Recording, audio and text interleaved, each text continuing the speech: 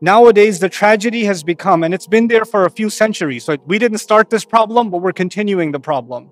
And that is when somebody says, I'm learning Quran, or my child is learning Quran. You know what that means? They're memorizing Quran, or they're learning tajweed, or they're learning how to sound the words. And we call that learning Quran. When the Quran came down, nobody called that learning Quran. Nobody called that learning Quran. When someone was learning Quran, they were pondering the Quran. They were thinking about the Quran. They were trying to understand the Quran. So now that I've said that brief introduction, now I want to make clear for all of you two concepts that usually get confusing for us. Tafseer and Tadabbur. I'm going to define these two terms for you. Tafseer and what? Tadabbur. Okay. Tafseer is basically, am I understanding the ayah correctly? What do the words mean? Do I know anything about when the ayah was given to the Prophet ﷺ? What is the context of the ayah? Is it being translated correctly? Is my understanding the lesson I'm supposed to get from this ayah, am I getting that correctly? That is tafsir.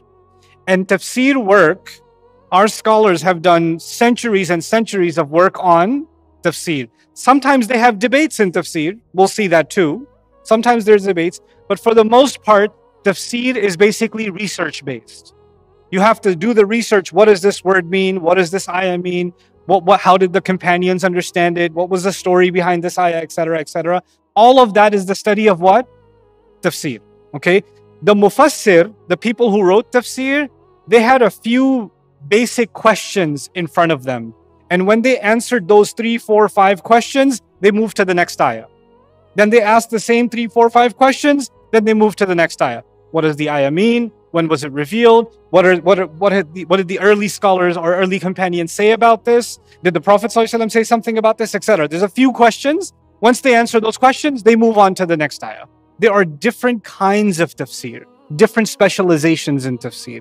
At-tafsir bil-ma'thur, at-tafsir al-lughawi, al-adabi, al-ishari. There's all different kinds of tafsir. And each one of them, there's multiple people who did lots of work in each one of those categories. So tafsir is a big world. It's a very big world, okay? But at the end of it all, it's where scholars do their work to try to explain the lessons of the ayah in simple language to you, okay? Now, that's tafsir, but there's one more thing. What was the other thing? Tadabbur. What in the world is tadabbur?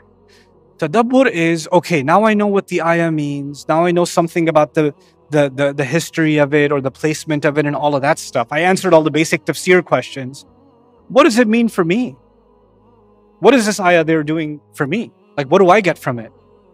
How does it change my view of the world?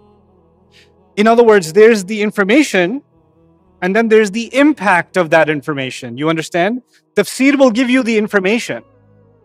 Tadabbur is basically an exercise. How is this impacting my heart? How is it changing my view of the world? How is it supposed to change my emotions?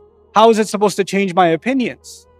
Because these ayat, they're talking about something that happened a long time ago, but they're also talking about my life right now. That's tadabbur.